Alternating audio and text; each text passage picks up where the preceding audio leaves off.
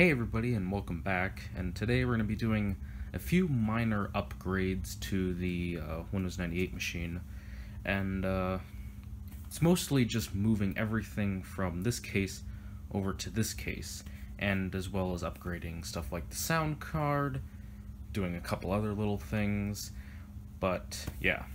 So this case, what's special about it? Well, as you can see, it's black.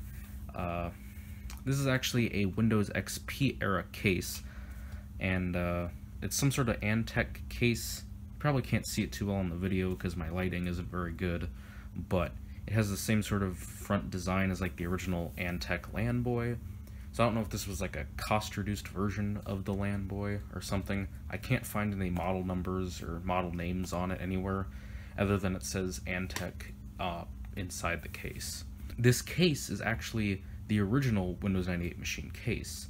The motherboard, the processor, the power supply, most of the stuff came from this case originally, and then I moved it over to this because this case, the paint is actually pretty scratched up on the sides. So obviously I switched to that case because I thought that case looked a little bit better. But in recent times I kind of grown to dislike the case, at least for this computer. I'm sure it'll be useful for something else, but yeah. And so basically everything's going to be moving from here to there. Now to fix the paint problem, I figured we'd paint the case, instead of just like normal black like it already is, we're going to paint it something a little bit more 90s, some green. Now this green that you're seeing on the camera is actually looking slightly brighter than it does in real life. This is actually a spring green.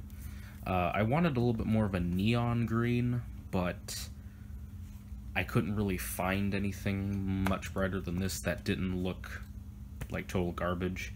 So yeah, I'm basically just going to paint the top of the case and the sides. I'm not painting the front because that's plastic.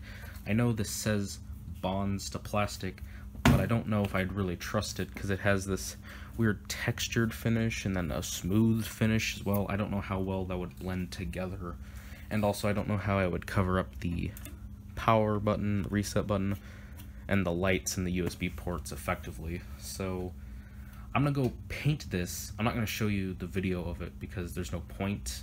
If you guys want to know how to spray paint, I'm sure there's videos up on YouTube on how to properly spray paint, but I'm gonna see how those turn out, and if I like the way they turn out, I might try and paint the front empty bays here, CD drives here, and just paint these two empty bays below it. That might look interesting. I don't know. I'll see how I like the color. So yeah.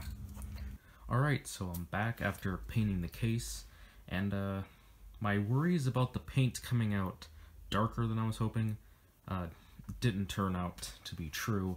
It is actually about the color I was hoping it would be, and it doesn't show up very bright on the camera, but it's pretty bright in real life.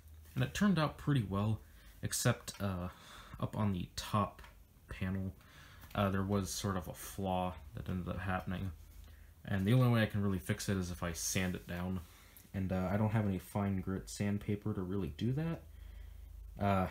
I don't want to use too rough of a grit, which, you know, could scratch up the metal. So I'm just going to leave it as it is for now. I'll probably end up forgetting about it anyways.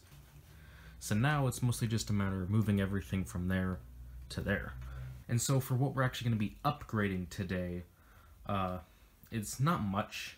We're going to be putting in this. This is a Allreal Vortex 2 sound card, which is made by Turtle Beach.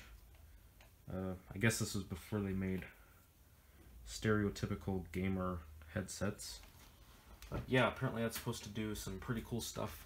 Apparently you can get some virtual 3D surround sound or something over headphones, which sounds interesting. I don't know if I'll ever use it, but I'll give it a try.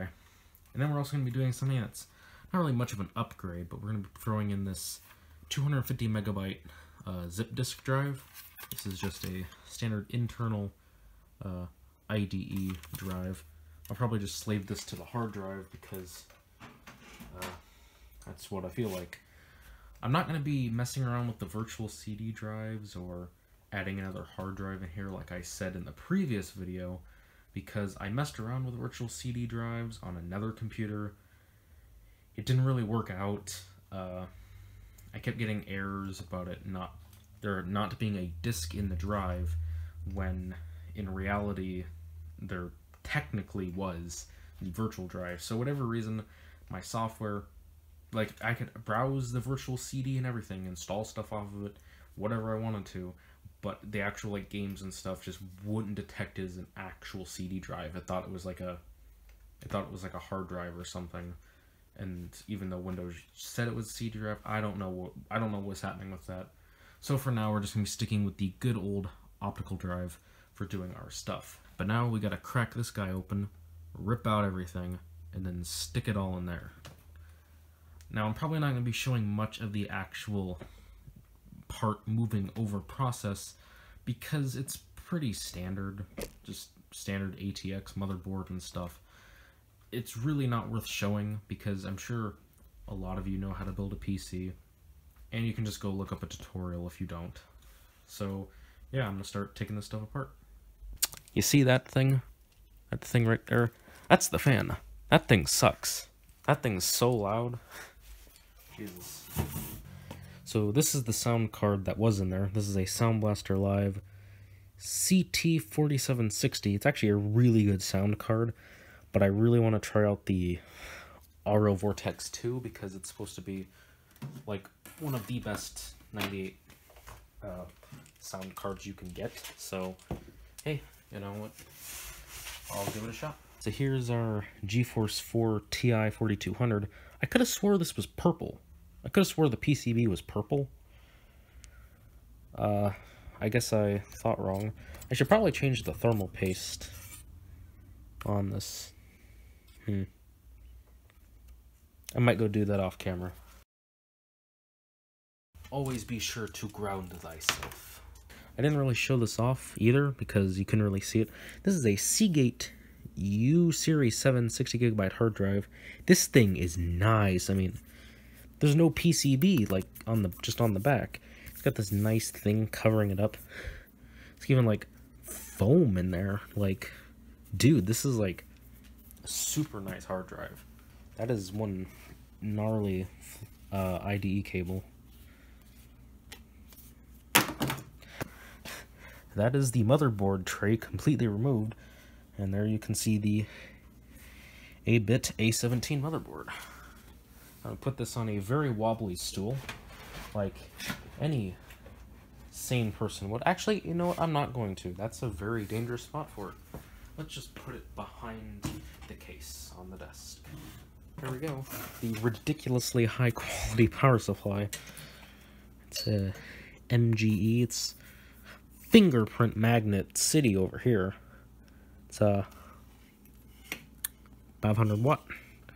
And there's the window where the blue LED lights shine through, as well as the fan at the back. It also has this other fan just like stuck to the front of the power supply. I don't know why, but they're like, hey, we want this thing to stay nice and cool. And that's it. We don't need anything else out of this case. We can just get rid of it.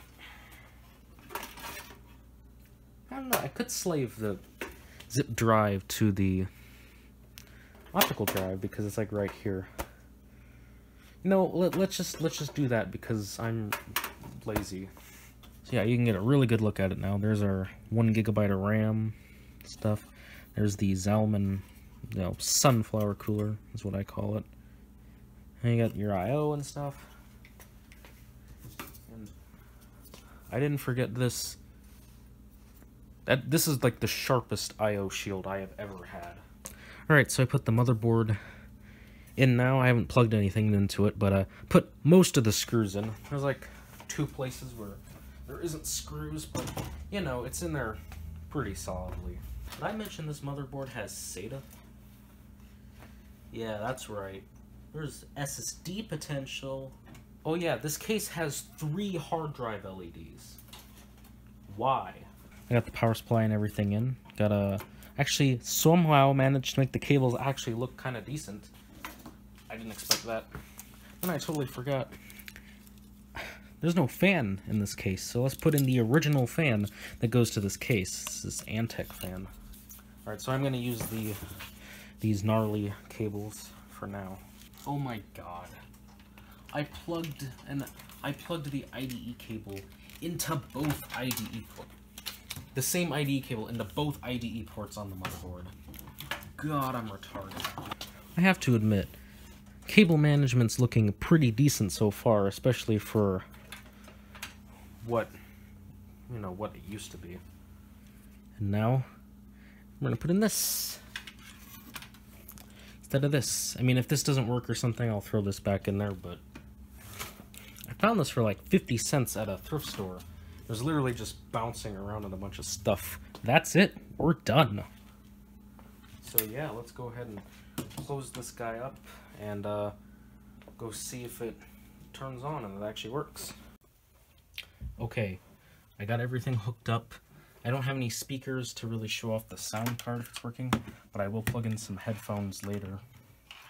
But I'm gonna turn on the power supply to the computer,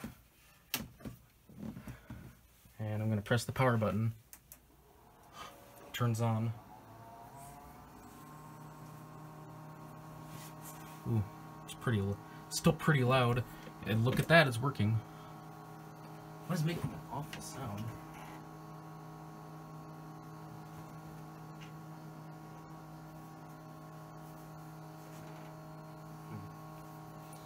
It's quite loud. I think that might be the GPU fan. I don't know. I'm gonna have to go look. I gotta check that fan because that sounds bad. I'm pretty sure that's the GPU fan. It just worked. It just worked. Everything just worked right off the bat. All right, I gotta turn this off. Okay, so literally all I did was turn off the computer, and the fan stopped making the horrible noise. So it's much quieter than the other machine. I can tolerate this much more. I want to get into the BIOS to see if it detects everything okay. So that's the hard drive. Set this to... Oh, it's page up, page down. Okay, auto. Set that to auto. That's the hard drive. That's the CD drive, and then this is... Didn't save it. What? Oh, okay. Auto detection. Oh, there it is. Detected the zip drive. Now let's boot into that Windows 98 and see how it works. Okay, found the sound card.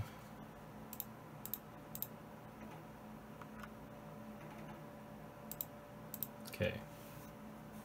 So, don't you know it? I actually went ahead and put the drivers on a zip disk. So let's go ahead and see if we can... why did Winamp start on startup? I didn't tell you to do that. Let's go ahead and pop Lady Cougars? What? I don't know what these zip disks were used for. Really. Oh, the light's flashing on the drive. It's making some noises. There it is. It just popped up. Worked. So zip drive confirmed for working. So now I gotta go ahead and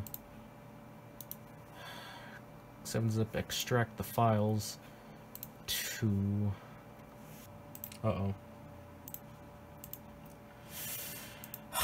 Don't you just love it when Windows 98 is being Windows 98? Control-Alt-Delete. Yay, Control-Alt-Delete's not working. Oh, oh. Oh.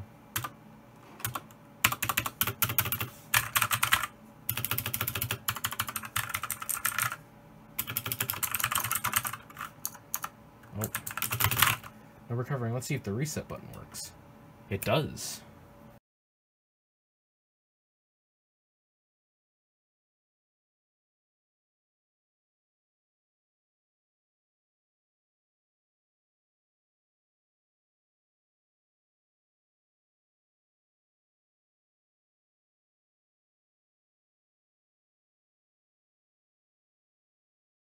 hey look guys, I fixed it. It actually boots now. How'd I fix it? By taking this thing out. So, I don't know what happened, but whatever, the combination of this and the drivers just doesn't want to work. So I threw in the old sound card. Thankfully, it still boots. And to show that is the old sound card, scroll down to there. Probably can't read it. Zoom in some. Creative SB Live. Yep. So yeah.